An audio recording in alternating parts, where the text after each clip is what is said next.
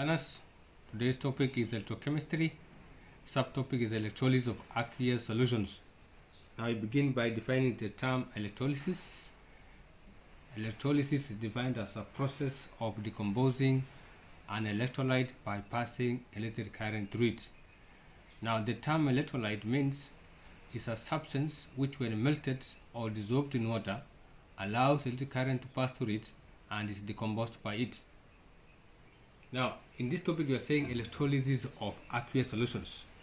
A solution is formed by mixing a solvent and a solute. In our case here, the solute can be an acid, a salt, or an alkali. The solvent used here is water. In solution, water ionizes as shown below. Water H2O aqueous ionizes to give you hydroxide ions aqueous plus hydrogen ions aqueous.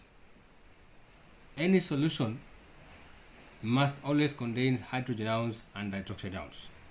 So for example, you say, what are the ions present in zinc sulfate solution? The ions present in zinc sulfate solution is zinc ions, sulfate ions from the solute, hydrogen ions from the water, and hydroxide ions from the water. Now the ions that migrate to the anode are hydroxide ions and sulfate ions. Now the anode is positively charged, so the negatively charged ions migrate to the positively charged electrode.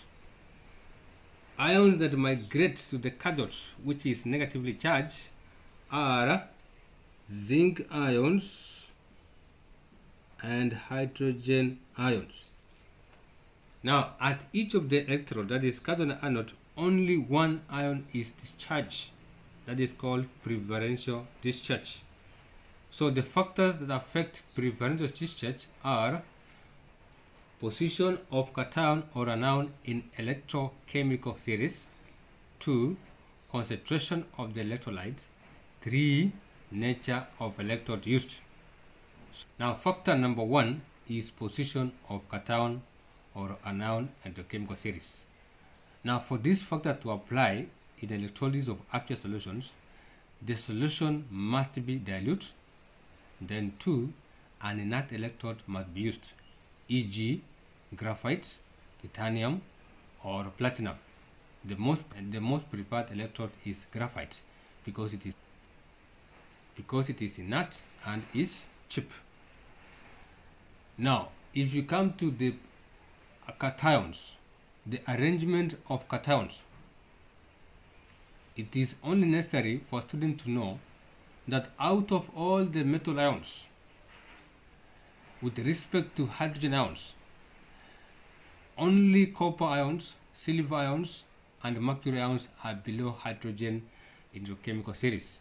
That is to say, if a solution contains copper ions or silver or mercury ions, then they are the ones which get preferential discharge to hydrogen ions. Now if a solution contains a metal ion above hydrogen, so the rest of the metal ions are usually above hydrogen. So any solution which contains a metal ion above hydrogen, that is zinc, mercury, that is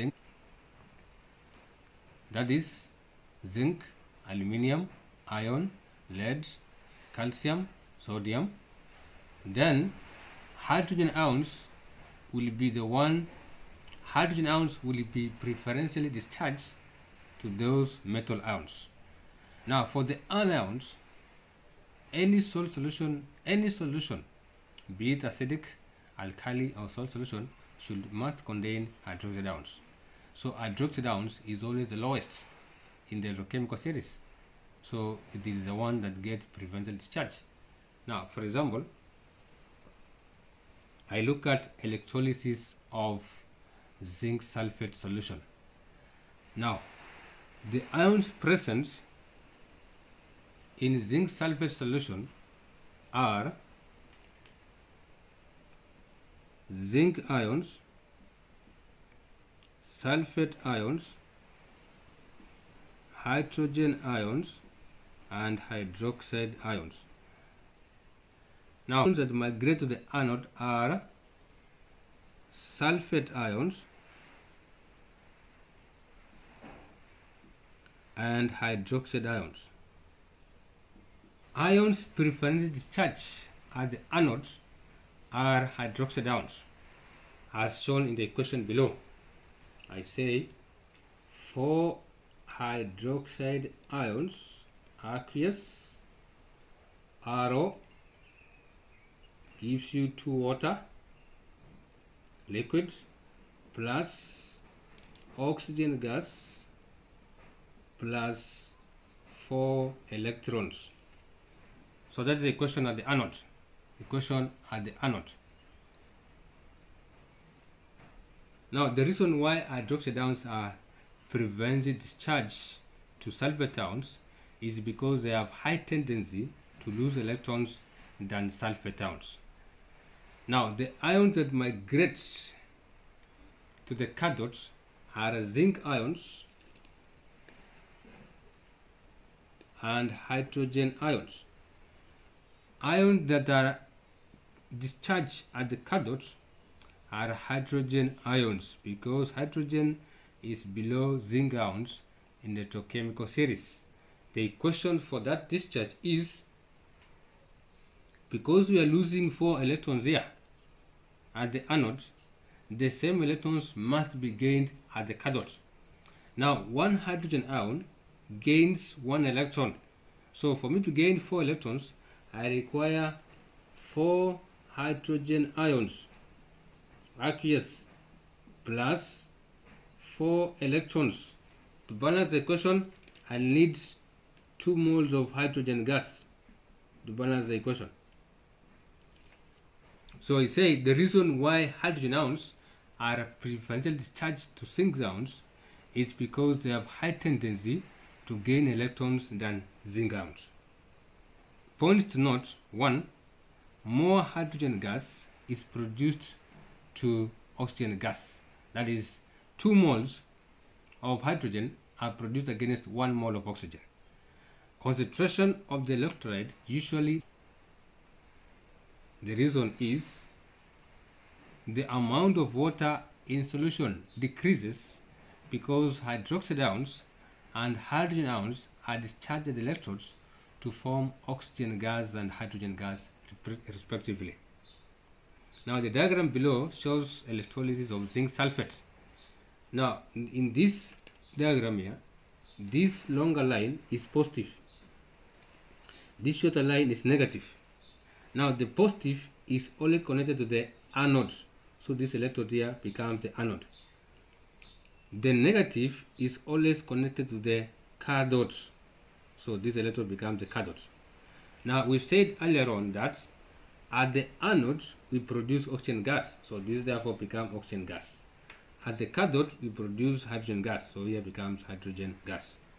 Now example number 2 is electrolysis of copper sulfate solution using graphite electrodes.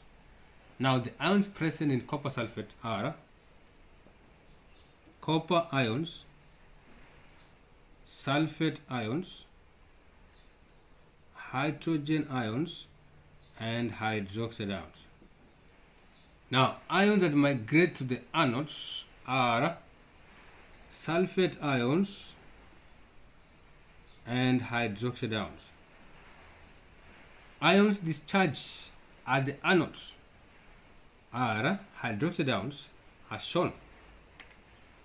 4 hydroxide ions, aqueous, RO, gives you 2 water, liquid, plus oxygen gas, plus 4 electrons. So that's the equation at the anode. Now, the reason why we discharge hydroxide ions, I said earlier on, is because hydroxide ions have high tendency to lose electrons than sulfate ions. Now, ions that migrate to the cathodes are copper ions and hydrogen ions. Copper ions and hydrogen ions. Now, ions that discharge at the cathodes are copper ions. Now, because we are losing 4 electrons here, one copper ion gains 2 electrons. For me to gain 4 electrons, I require 2 copper ions. So I say 2 copper ions aqueous plus 4 electrons gives you 2 copper solids. So the reason why I discharge copper ions at the cathodes is because they have high tendency to gain electrons than hydrogen ions. Now, points to note about electrolysis of copper sulfate is, one is the pH of solution. Now, the pH of solution is lowered, or we say pH of solution decreases. Now, the reason why the pH decreases is because we have seen that at the anode we discharge hydroxide ions, at the cathode we discharge copper ions. So it means the remaining ions are hydrogen ions and sulfate ions. When the two combine, they form sulfuric 6 acids. Number 2 is color of electrolyte. At the start of the experiments, the electrolyte was blue in color due to the presence of copper ions. Now, because we discharge copper ions at the cathodes without replacements, then it means at the end of the experiment, the color solution will be colorless. So it means observation made during the experiment is the blue color of solution fades and finally changes to colorless. Observation at the end of experiment becomes colorless solution is formed. Reason: the copper ions are preferential discharge to hydrogen ions at the cathodes without replacements.